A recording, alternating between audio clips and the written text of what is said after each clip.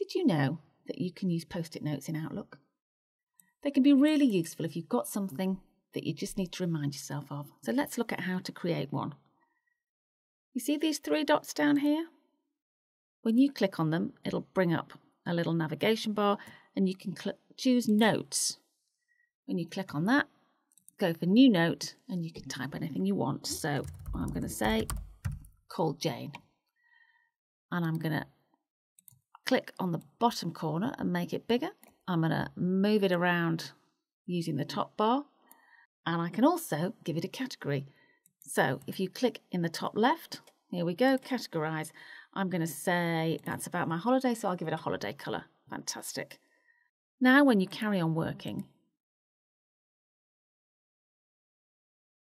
when you click on the icon at the bottom, you can pull up any of your post-it notes and they can sit there as a reminder for you. When you want to get rid of them, you can delete, or you can even forward them to somebody else if you think that they should call Jane as well.